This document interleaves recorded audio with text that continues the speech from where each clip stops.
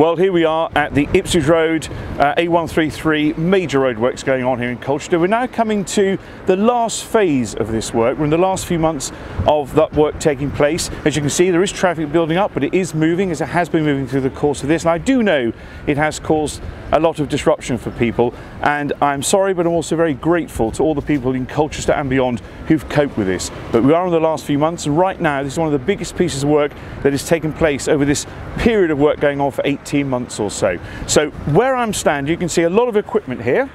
This is because we are now retaining the wall, which is just behind me over here.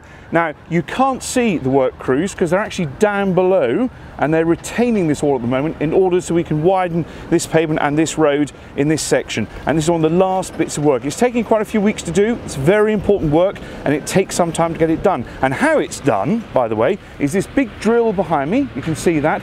It drills down into the road and into the surface, and as it comes up, they pour concrete in to make sure it is retained and strengthened, ready for use for the next 20, 30, 40, 50 years of this scheme being in place and beyond as well. Now, if we go over to this side, over here, you can see where Waitrose is.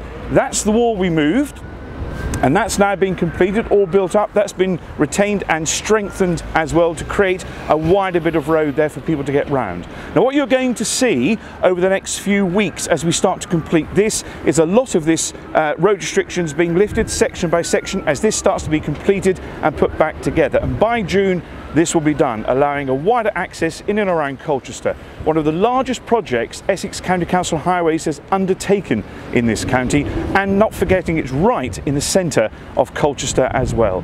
A big thank you to everyone. We're not quite there yet, but we're nearly there, and I want to say thank you for putting up with all of this as well. You've been tremendous, and we'll get this done now as fast as we possibly can.